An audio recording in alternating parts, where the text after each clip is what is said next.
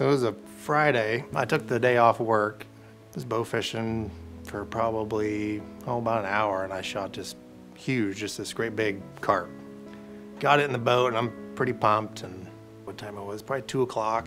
I decided I was gonna head back upriver and see if I can't find somebody to take a picture of this fish that I shot, because I was getting ready to call it a day. As I'm going by the campsites, I see, some people out enjoying the day on their lawn chairs, and just about turned the boat to go over to them.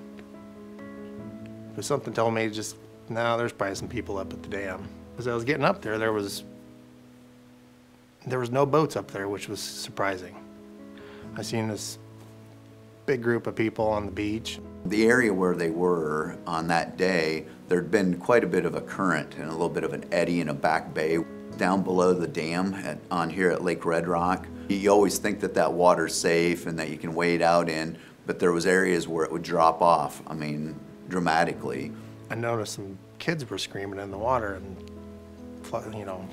thrashing their arms. And I got a little bit too far in and lost some footing, and then once the kids started to go, the adults started to follow to try to help them. Well, when the adults started thrashing and, looked like there was just pure chaos and panic up there, that's when I knew it was going bad, and it was going bad in a hurry. And I just throttled it as fast as I could and get up there, and they were waving me, having me come up there. And I don't know how many people were in the water, but there was a lot. Everybody's screaming, there's kids are thrashing, adults are thrashing, nobody's swimming, there's no life jackets anywhere. And tried to get my boat in line to where I could get the most amount of people in the first swipe, kind of getting in there. And a couple of them grabbed the side of the boat. I'm throwing the 4 life jackets that I got, I'm throwing them out, trying to hit, as many people as I can, all while trying to steer the boat and pull people out of the water and get them into the boat.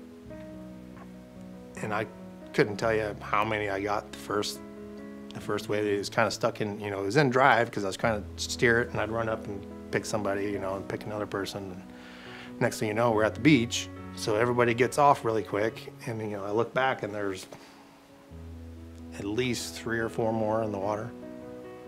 And so I put it in reverse, and the last 3 people that I picked out of the water, I'll never forget pulling them out of the water. One of them, all you could see was her hair. Like, I thought she was dead. And, I reached down there and I grabbed her arm and I pulled her into the boat.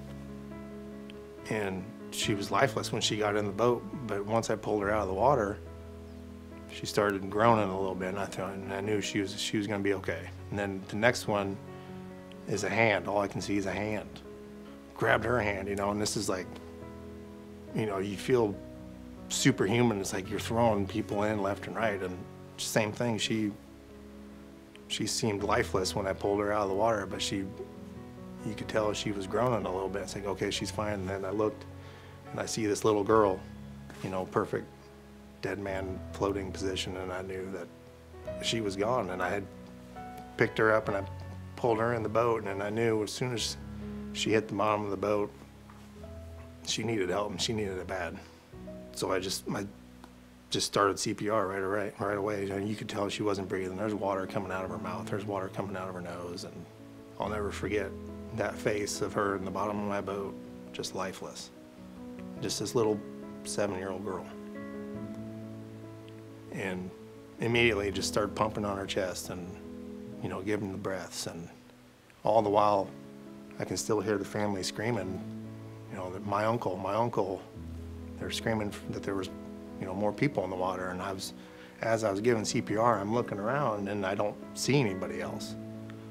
But I had to continue giving her CPR, try to get her to come back, all while I'm trying to look for this last, person that they were screaming for. And once I got to the shore, it kind of seemed like she was starting to come back.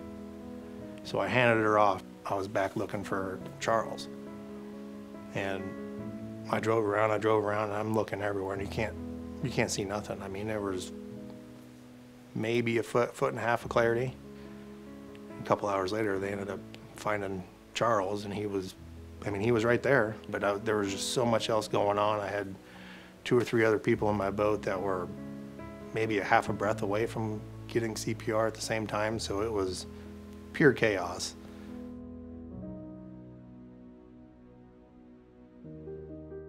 Nate saved multiple lives just in the aspect of when he gunned the boat and got up there close, when he started throwing life jackets, when he started pulling people into the boat.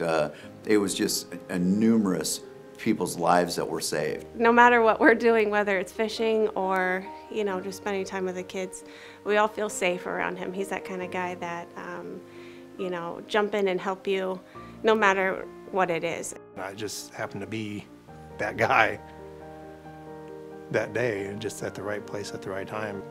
After a little bit of time, we were able to organize a picnic up at Big Creek State Park, and it was just a really special day. We were reunited with them in September after some time had passed. That day was filled with a lot of joy and happiness to be reunited with Nate and with their family.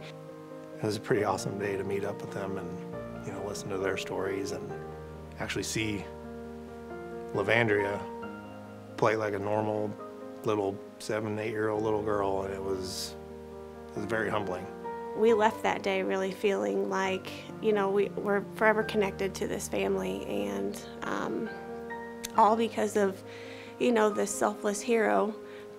I still talk about it, how crazy it was. Like, what if I would have turned and went back to the campsite and talked to those, you know, had those campers give me that picture? I truly believe that there was something else involved in that kind of told me, no, just keep going. And the fact that there was no other boats up there, like, no, just keep, yep, you need to go to that family.